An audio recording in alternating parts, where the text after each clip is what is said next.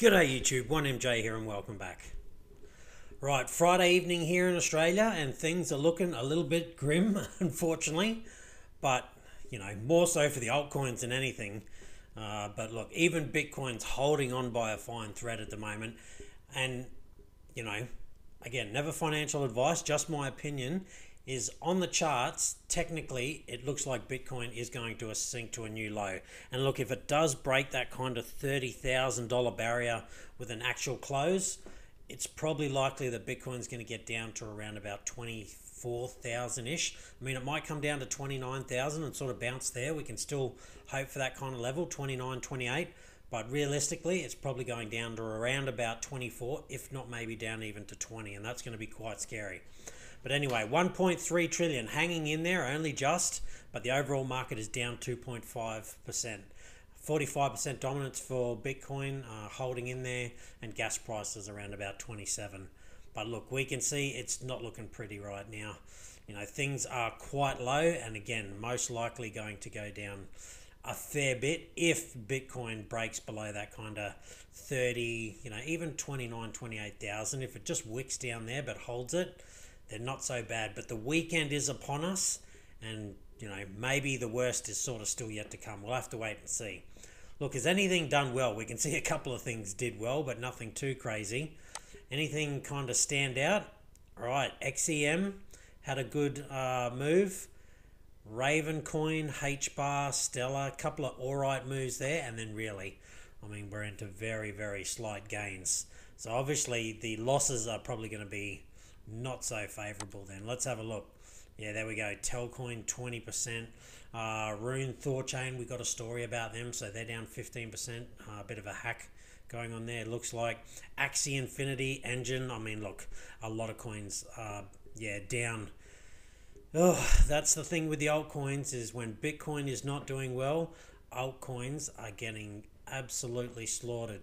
Hence why I've been saying, and it's never financial advice, just be very careful with the altcoins. I did buy some altcoins the other week, but if Bitcoin just continues to go down, then I really will just be focusing on Bitcoin until I see a clear trend change. But again, if Bitcoin just continues to hover around that $30,000, $29,000 range, things aren't so bad, but it's if we dip below that, that really does get ugly. And let's go over to the Bitcoin chart and have a look. So we can see, look, the RSI, it's been broke, and let's have a look. Yep, and the MACD's been broke. So rightio, things are looking quite ugly. Let's get rid of this. We can see it broke down there. It did cross over. It broke below this red line, so it is not looking pretty. And even more so, let's have a look. It has broke down to the low side of the Bollinger Bands. Hasn't gone so much below it now, but it is literally sitting right at the bottom of those Bollinger Bands. So what we need to do now is, again, have a look. Can we hold this sort of 28,000, 27,000-ish dollar level? If we kind of wick down here, it's not so bad, but what we can see is really it is currently sitting right on the line of where the lowest candle closes were. So if it starts to close lower candles, things are getting grim. Again, maybe we can come down and get a bit of support at this $28,000 level, but really it's probably more here about the $24,000 level. And if that doesn't hold, then we're probably going back down to around about here. I doubt it'll go quite down to there, probably more so down around about here, the $22,000 level. But this is really where I expect it to get to, and fairly quickly, if this kind of doesn't hold, and particularly if we break this line. Unfortunate, but true. At least that's what the technicals tell us. The technicals don't always know, and maybe it's time for the whales to go, yep, this is what I wanted. I've shaken out as many people as I can, because they don't really want Bitcoin to go down too low unless they've got a whole stack of cash waiting on the sideline, because otherwise it means the Bitcoin that they do have suddenly becomes worth less. So again, I think this weekend will be the telling tale, and unfortunately at the moment it looks like it's going down. All right, couple of interesting news stories. Not a whole lot of news really, it's just the price of Bitcoin that we're got to look at. All right, PayPal has raised cryptocurrency limits for its US customers to 100,000 per week without an annual purchase limit. So again, things are still on the kind of up in some areas, more the technicals. Unfortunately, the price is going the other way. All right, another one. Spike Lee directs old money is out, new money is in. Now that's a commercial for cryptocurrency ATMs. He's always been known for sort of forward thinking and a pretty progressive kind of guy, and he likes crypto.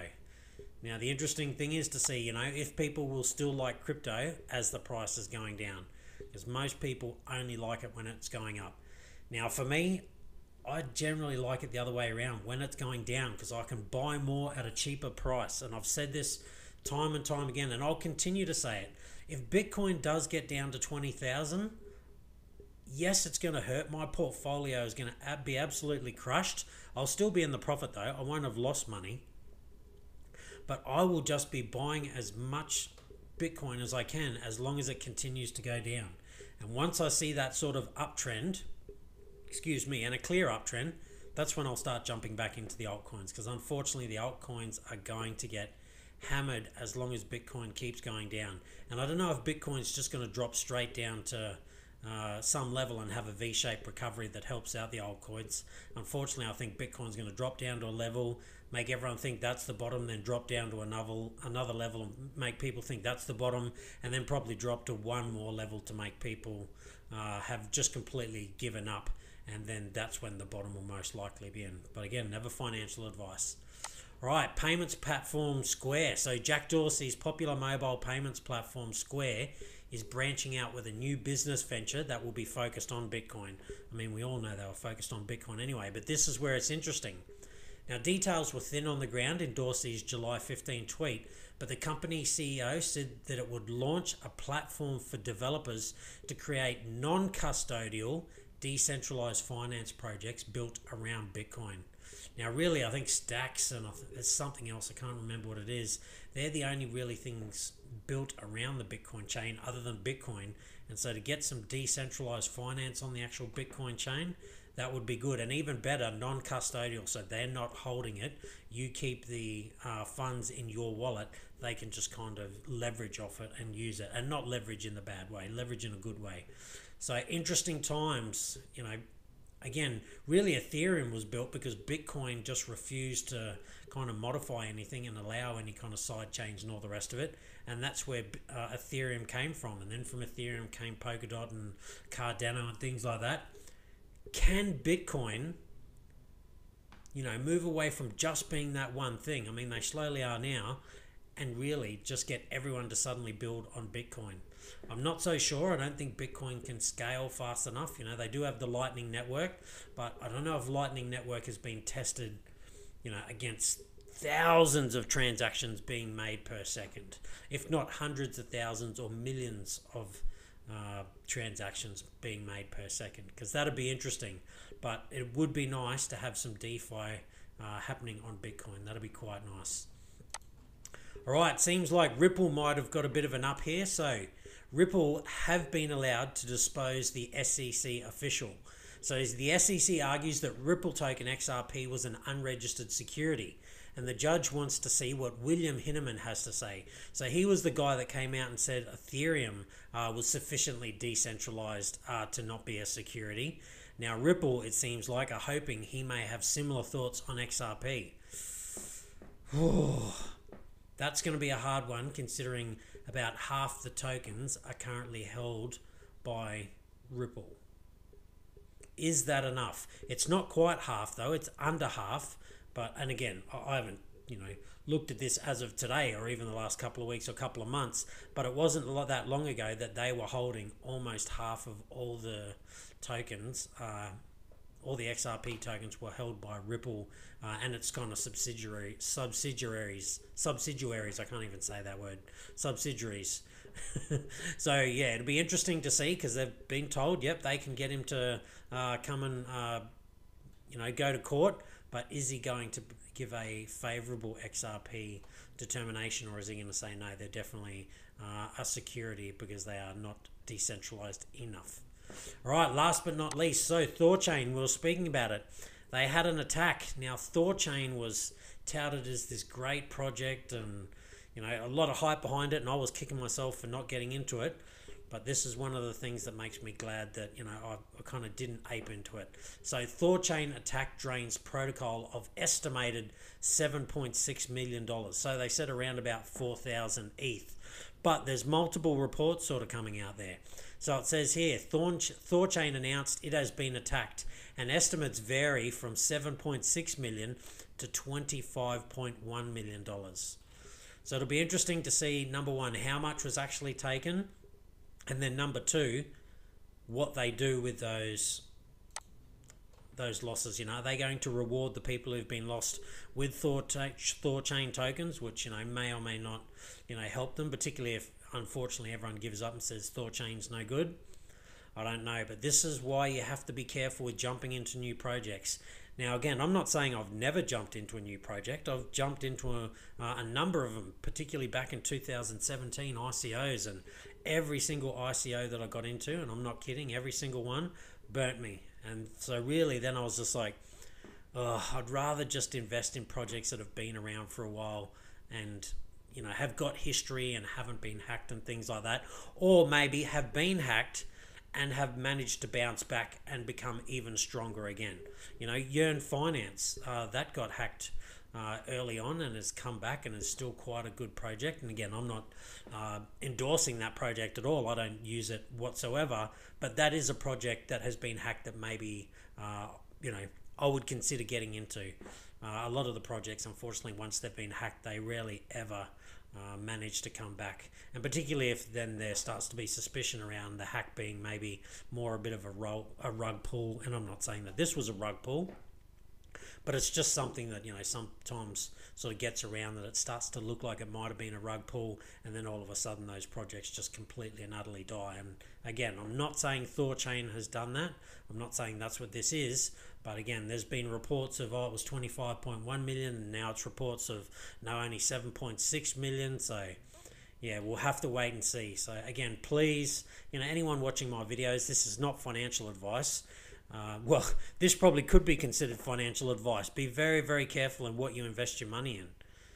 Really, you have to do your research, and even though it sounds really new and it's done all these great things, if it doesn't have time behind it, it's hard to really judge whether the money's worth it. In the short term, it might look amazing. You could have something that goes for 6 months, maybe even a year, with no hiccups whatsoever, and then unfortunately, 12 months into it or 18 months into it, something awful happens. Now, things like this can happen much later in life as well. It doesn't mean that it's always in the first few months or weeks that it happens, but that's generally when it happens. Things that have been around for longer generally have had really good code audit reviews, and they're constantly still building on it and still securing it from there. So yeah, just be very, very careful. Again, I really wanted to get into ThorChain. I was kicking myself because I didn't, because it did so well. Now I'm not kicking myself so much, because again, we'll have to wait and see. Maybe they bounce back and they are really strong from here, and in all fairness, I hope that is what happens to ThorChain, but maybe they don't as well, and then that means anyone who's still invested in ThorChain, and it did drop, I don't know, 15% today, maybe they then lose even more, and that's unfortunate. We don't want that happening to anyone, and I legitimately mean that. I don't want that happening to anyone. All right, like I said, bit of a quick one today. This is really what I'm focused on, and unfortunately I am sort of worried about, is that if this breaks, I think we come down to here pretty quickly, around about this kind of $29,000-ish, $28,000 level, more so 30. That'll really get tested at first, so around about here. But if that breaks, then it is kind of this $28,000 level, and if that goes, then it's straight down to 24, and that may not be enough to even hold. Then it's probably more likely 22-ish or 20,000. And unfortunately, the scary thing is, if this was the top, and it may have been, I don't think it was, but again, I don't know everything and I don't offer financial advice. If this was the top, and our last low was 3,800, it's entirely possible that we might be coming down to test, $12,000, sort of $8,000, maybe even lower.